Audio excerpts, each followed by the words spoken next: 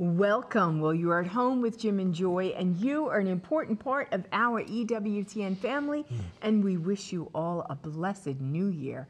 We certainly would love to hear from you, so send us an email with a question or a comment to jimandjoy@ewtn.com.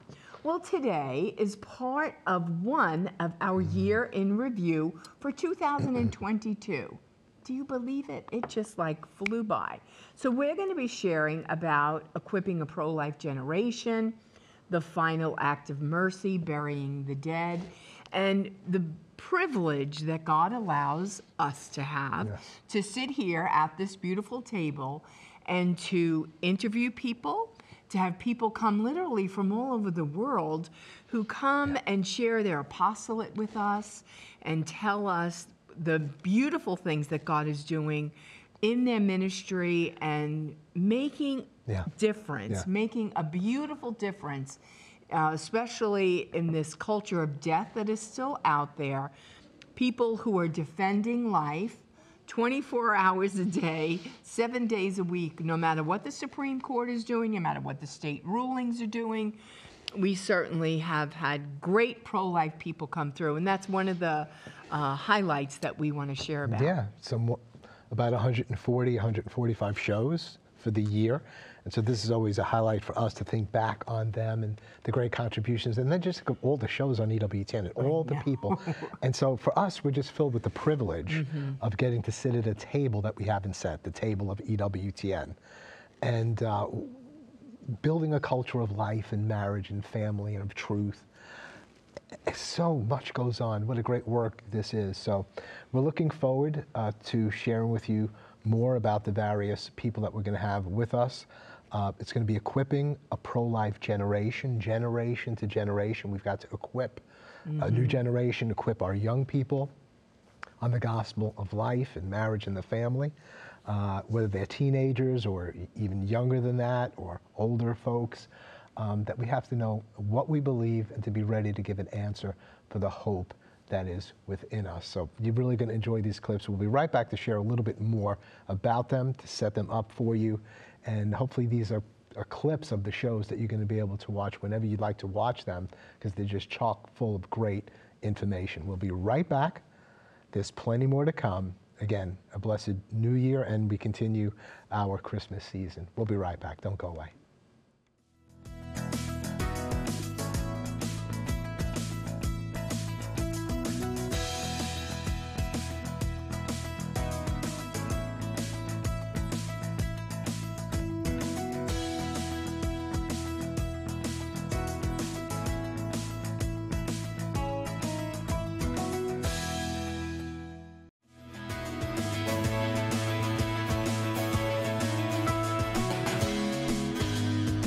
Welcome back. Well, you're at home with Jim and Joy, and this is the time where we go over the best of our shows, all that happened in 2022, and some of the shows that we pulled out of that season to bring back to you to say, these were highlights. These were things that are going to help you and equip you to be a better Catholic in the year 2023. Don't miss this, catch this, know this, and be a student of it and be a better Catholic. So first up will be Sean Carney, and he's sharing from his book, What to Say When, and this first aired in January, right after March for Life. And then secondly, we have Janet Moran, no stranger to EWTN, that's for sure, and that first aired in June. And Janet really focuses upon equipping teenagers, understanding the gospel of life, and how to articulate that, and the dangers if you don't live the gospel of life in your own life. And this is just so very, very important. So let's take a look at these two shows. Let's learn all that we can learn and give thanks that a new generation is being raised up for life. Let's take a look.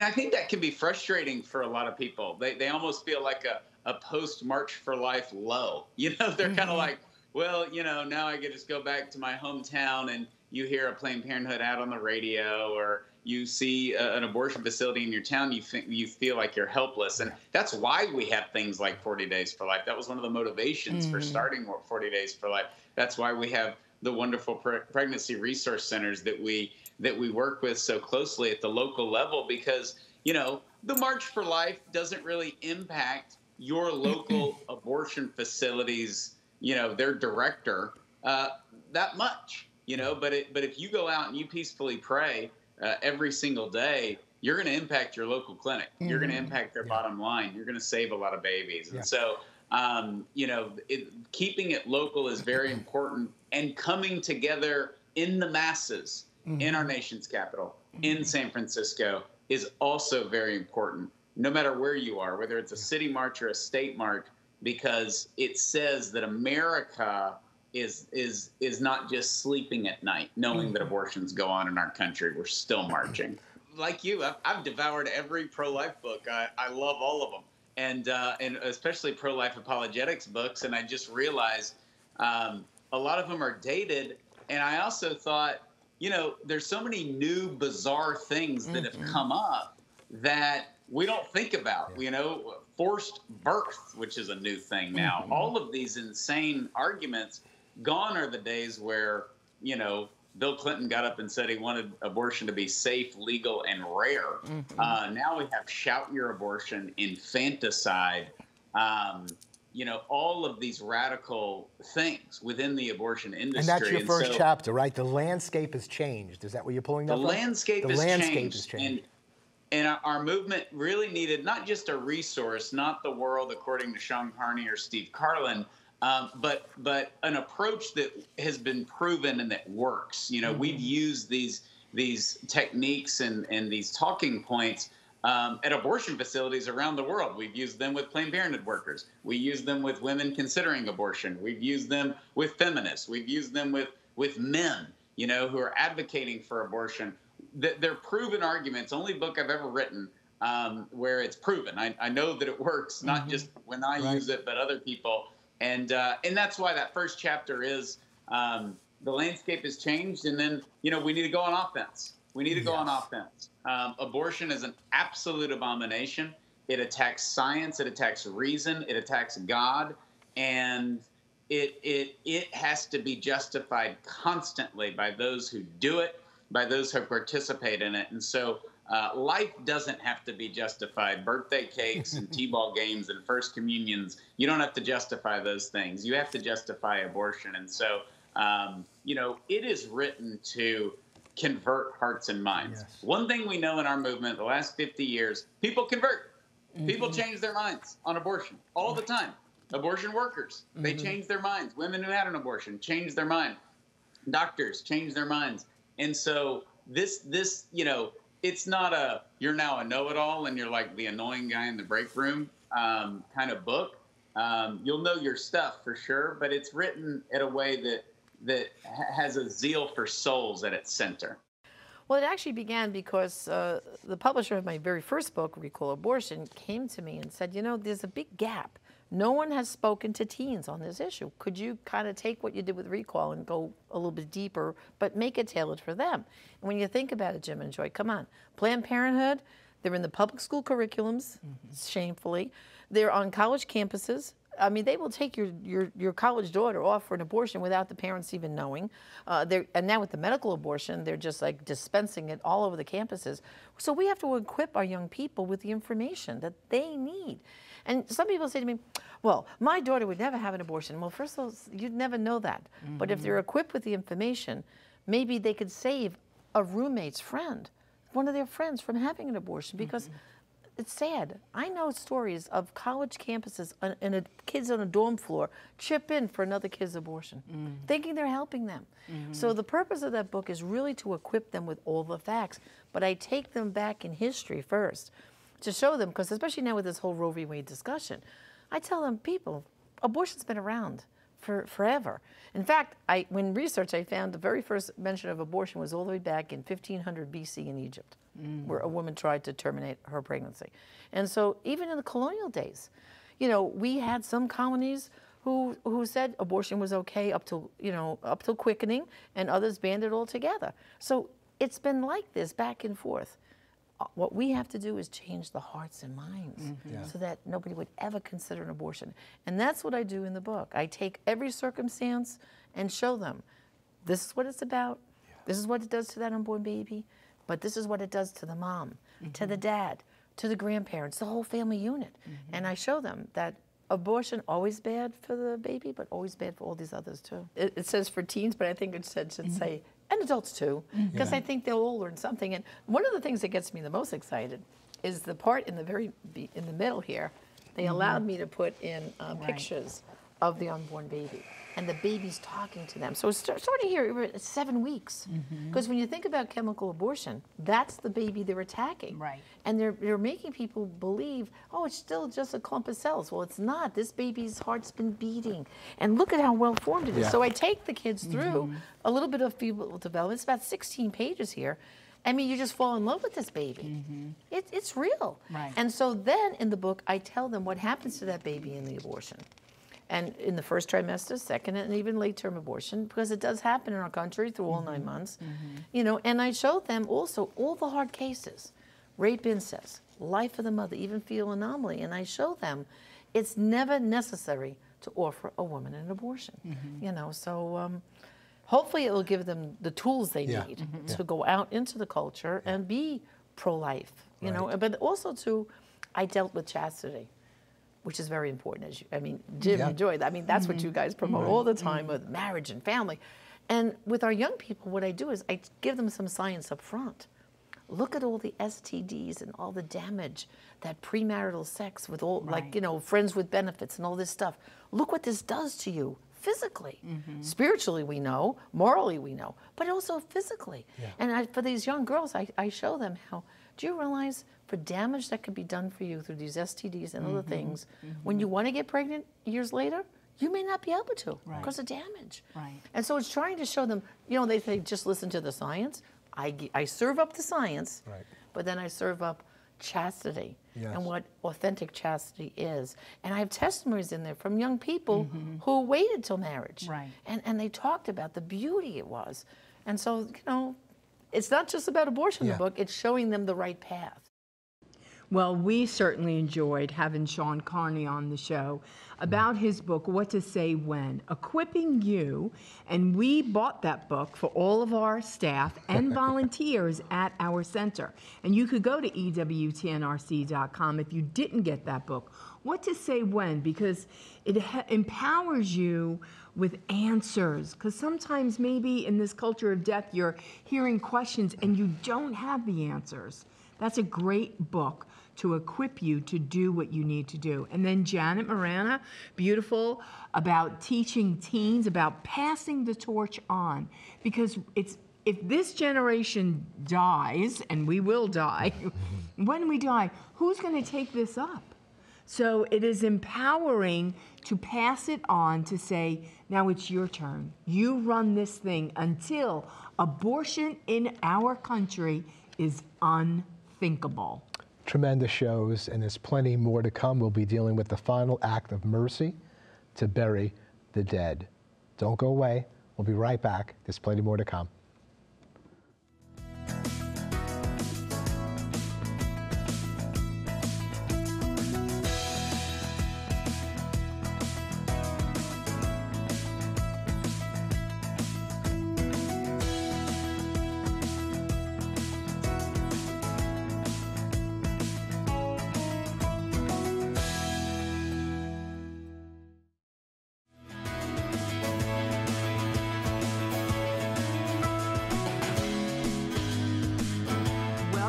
Well, we are continuing with our year in review of 2022, some of our favorite shows. And Jim, I know that you want to introduce the rest of our shows.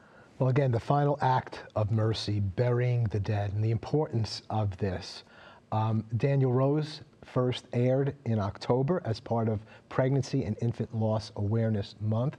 Danielle lost 2 children through miscarriage, and she has a beautiful DVD, Beauty Unnoticed. Beauty Unnoticed. How we need to recognize, give thanks, name our children, and how the church needs to rally around people at time of miscarriage. Danny Abramowitz and Don Sampe, they're the second show. First aired in February, and it's speaking all about babies. And so these guys that he's got together in his discipleship group, they make caskets, They have places to bury the babies. If you need a service, they arrange that. And again, it's the whole reality of this corporal act of mercy and the final blessing on the sacredness of human life when children pass away. So take a look at these clips and we'll be right back. I was raised in a wonderful home with a mom and dad that helped me know the love of God the Father and Blessed Mother. I started writing music when I was a teenager, and my parents allowed me to go to India and spend time with Mother Teresa's sisters, and that inspired me to offer the gift of music back to God as a means of alleviating spiritual poverty. So St. Teresa of Calcutta is my hero.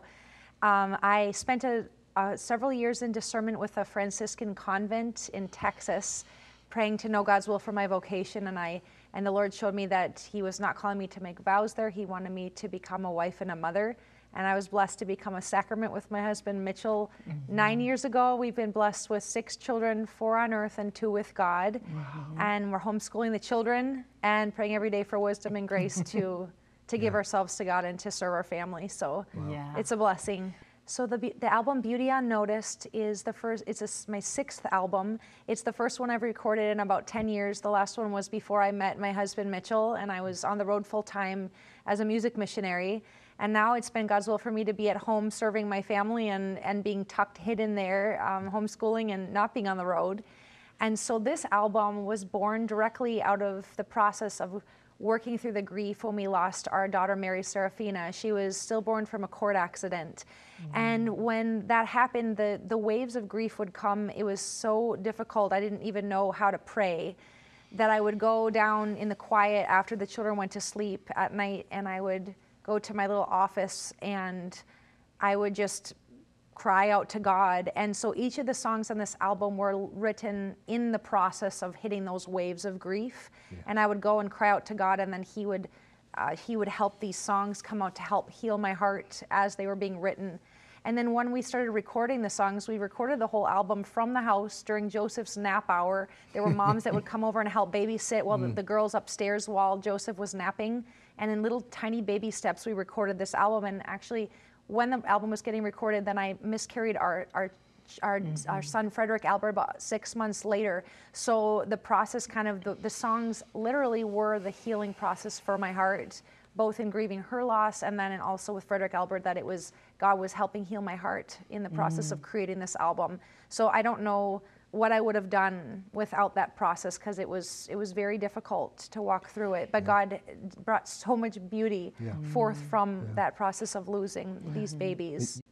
I really felt like Mary Serafina, like the seraphim and cherubim angels are the ones at the throne of God, praising, worshiping God in song. And I really felt like she sent those songs from God's heart to heal my heart. They came out of me in a way that none of the other music I've ever written has come out. Like, it just would pour out, like in just this brief kind of period of time, and the evening after the kids went to bed, and these songs would just pour out in a way that it was so clear that it wasn't me that was doing it.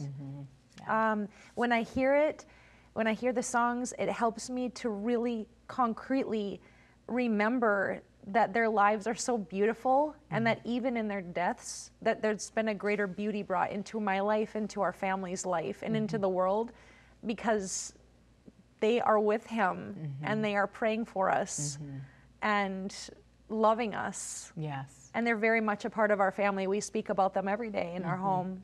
The children think of heaven every day because their brother and sister they know are with God. They've brought us all closer to Jesus. Yes, I have a handicapped boy, and we have this lady that takes care of him. Her son and daughter-in-law had a baby full term, and it was dead when it came out.